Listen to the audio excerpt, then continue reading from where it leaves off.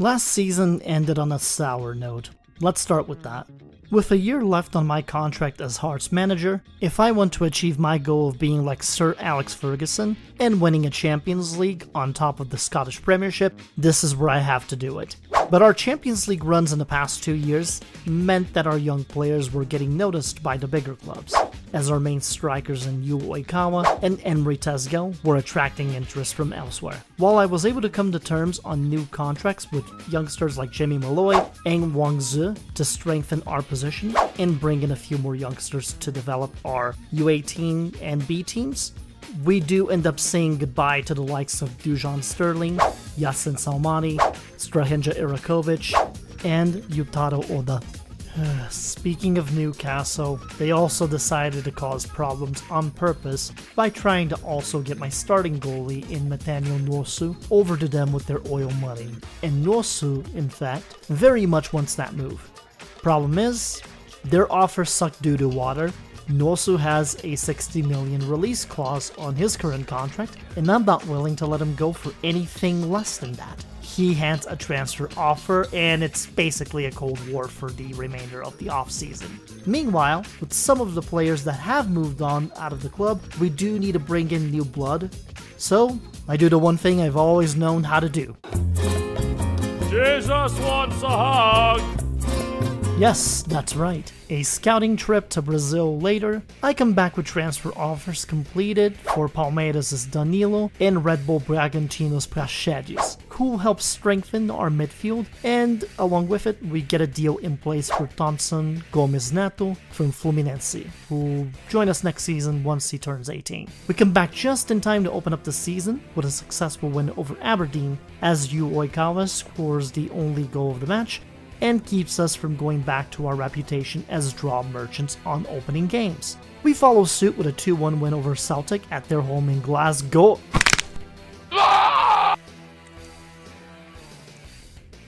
Alright, let's keep this moving along then. Thanks to Norsu's antics, I do get a loan from Chelsea for Gabriel Swolmina to help us cover in goal, and after a dominant win over Motherwell in the Scottish League Cup, Juventus finally comes around with an offer that meets Nuoso's $60 million release clause, and he finally gets his leave for bigger challenges. Bye bye, bitch. And while Swolnina is a decent backup, we need a goalie that has a little bit of swagger in his step. Someone who isn't going to be a swaggerless dork who leaves the moment that some big money clubs come flashing in the cash like I do every single time I need to purchase a new property, as Kazuma Kiryu in the Yakuza 0 Real Estate Royale minigame. My point is, we need a goalie that's got the ability to win games and provide a little bit of housery. It becomes kind of obvious who we should go for here. $20.5 million later, we have Emiliano Martinez as part of the Jambos.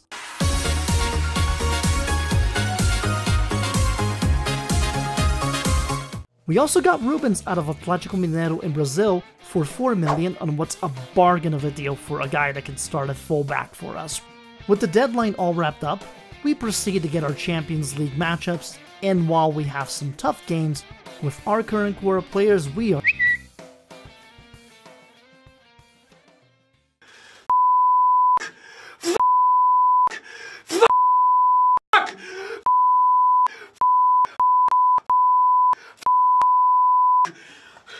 Now that I've got that out of my system, we use St. Johnston as a warm-up for our newer players and end up with a comfortable victory before hosting Real Betis for our first Champions League game of the season. It's a game in which the Spanish side is in over their heads, as we beat them 4-0 with an Oikawa brace, as he's now the main striker up front and who we will be counting on to score goals for the club. Ross County and Motherwell are the next teams in the Premiership who get trounced as preparation, because I circled a certain Champions League game on my calendar after the little stint they pulled during the transfer window deadline. Liverpool at Anfield. Unfortunately for them, I had the bigger laugh as I watched our team walk into Anfield and win 2-1 against Liverpool to walk away with 3 points, and my former striker not being able to score a single goal on me in the process.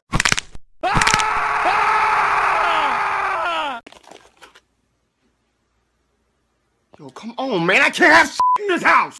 October is a balancing act, and with two of my key players getting injured for a few weeks, the last thing I needed was yet another Scottish head coach of a mid-table team calling me overrated. We beat his team 3-0 and then sweep our way through the rest of the month, including a rather delicious win over Rangers in the Scottish League Cup quarterfinals, and beating RB Leipzig 2-0 in the Champions League. Let's ignore the fact that Hibs had their best outing against us yet, forcing us to rescue a 3-3 draw after being down 3-0. If anything, this just proves that they absolutely are the Spurs of Scotland on the fact that they let 3 goals in 15 minutes. Speaking of Spurs, we've got them on the calendar later on in November for the Champions League along with FC Midtjylland, winning the game 3-1 before having back-to-back games against Celtic, both in the Premiership and in the Scottish League Cup semi-final. We beat them back-to-back, punching our ticket into the League Cup final against Aberdeen, and then end the month with a win over recently promoted Dunfermline. But the encounter against Tottenham is still fresh in the minds of Spurs fans after the mere bottle job last season in the round of 16 against us. 2 hours later. That was a bit anticlimactic. As per usual, December packs in quite a few games altogether. We start the month off by handling our business against Dundee United, but most importantly, we secure a deal for the January transfer window as we confirm an offer to bring in Christian Eriksen from Manchester United over to us at the start of the upcoming year. Impressive. Very nice. The rest of the month sees us roll through St. Johnstone, Rangers, and St. Mirren in the Premiership, where we then somehow, after that, find a way to not lose horribly against Erling Haaland and Manchester City with a 0-0 draw. And then we've got the Scottish League Cup final against Aberdeen. Yu Oikawa and Luis Guilherme score in the second half, and we lift the title for the 5th year straight. Success! To their credit, Aberdeen does get a draw out of us in the Premiership later on in the month, but we go undefeated through the rest of it, including wins after the League Cup final against St. Johnstone and Motherwell. Unit lost. I just want to know how, man. How? After renting my way into January off-screen, Christian Eriksen joins us officially along with Graham Harris, and I come back to a bunch of emails.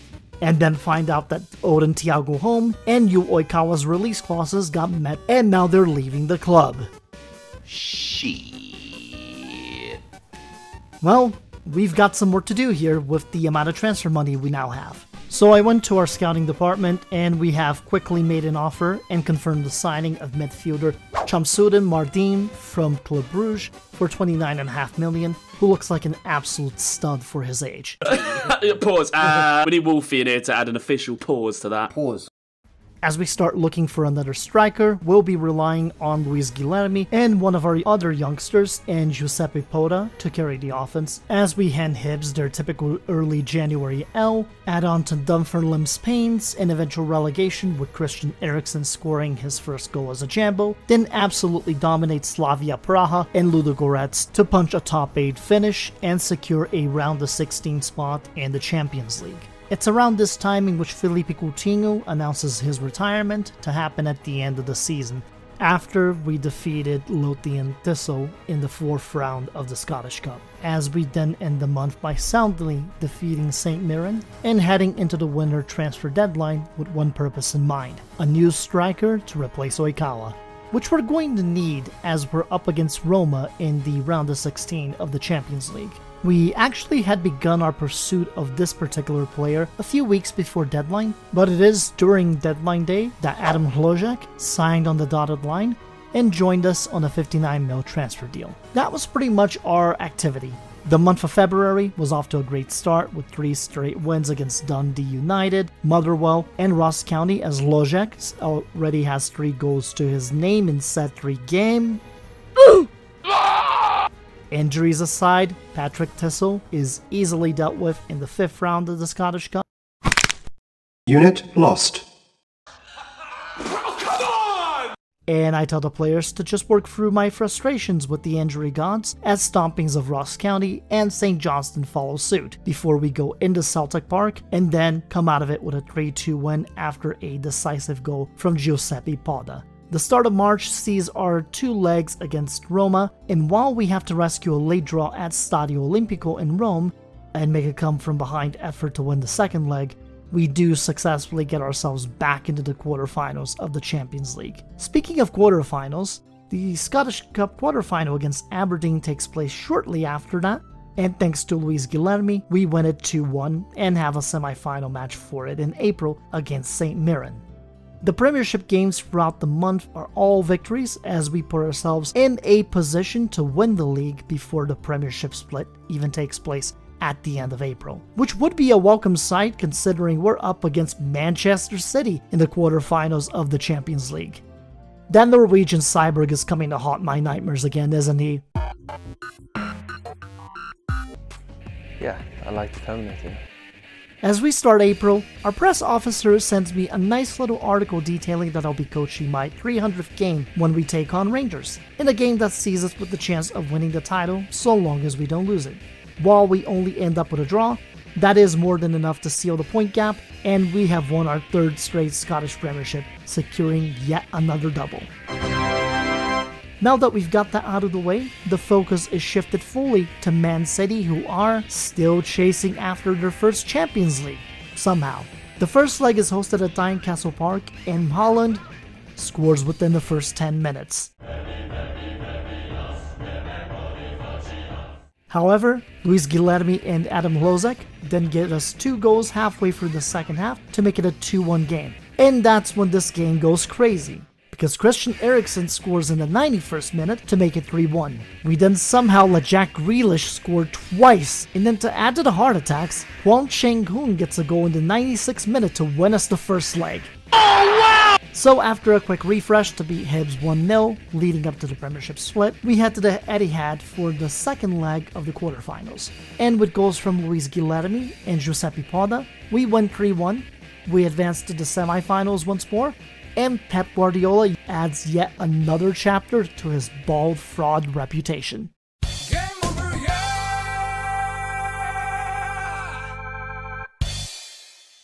We definitely send a few shockwaves with that aggregate win over Man City in the competition, but it doesn't get any easier as we are set to take on Napoli in the semifinals. But before we tackle that, we do end up playing another epic matchup as St. Mirren throws everything in the kitchen sink at us during the Scottish Cup semi-final, but we managed to survive it with a 5-4 win to advance to the final yet again, this time against Celtic. In the first leg of the Champions League semi-final, Napoli does get the better of us in the first leg with 2 goals in the second half, but in the second leg at Stadio Diego Armando Maradona, we grit our teeth and go at it full throttle. For 88 minutes, there's chances from both sides, but no scoring of any kind. But in the 89th minute, Jamie Malloy finds a pass to Hwang Chang-hoon in the box, and the Korean super sub soon finds the back of the net to keep our Champions League hopes and dreams alive. We go into the extra time where the scoring opportunities are almost non-existent, but in the dying minutes, it's Dr. Funk himself who steals the ball, crosses it to Luis Guilherme, and he finds the back of the net. Staggering! Just staggering! And folks, Heart of Midlothian is going to its first ever Champions League final. So losing one of our key players off the bench who scored 2 key goals in the last 2 rounds is not good. Especially considering the fact that we have Real Madrid in the final. Cough! We finish our games in the Premiership, and then we're finally on to the last 2 matches of the year. A pair of finals in the Scottish Cup and the Champions League. But first, we've got to deal with Celtic, and we've got to treat this like any other key game we have had throughout this season. 2 hours later. Goals by Walt Weghorst and Zito late in the game are more than enough to carry the boys to their first Scottish Cup in quite a few years. It's a bitter pill to swallow, as it is our second Scottish Cup final in a row that we've let slip, but it's one in which we're going to have to move on from, because as we have Real Madrid coming up in the fight,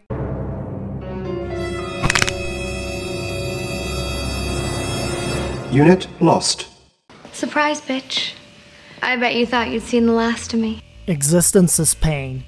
And so is this Champions League final, because while we are able to hold Real Madrid to a single goal, scored by Vinicius Jr. in the 23rd minute.